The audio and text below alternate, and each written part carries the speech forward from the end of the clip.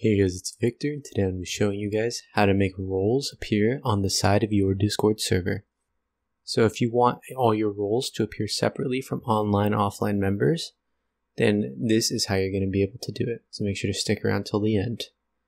The first thing you're going to want to do is go to a server you have admin perms on, and you'll want to go into here, and then server settings, then roles.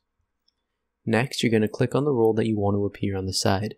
I want the admin role to appear on the side, so I'm going to edit this role, and you're going to scroll and see this right here. You're going to press Save Changes. Now that the changes are saved, we can look and see that everyone with the admin role appears separately in here. Now say we were to give a bot right here the admin role, it still appears as offline. However, if we give someone online the admin role, I appear under admin role. If this video helped you out and it worked for you, make sure to like and subscribe.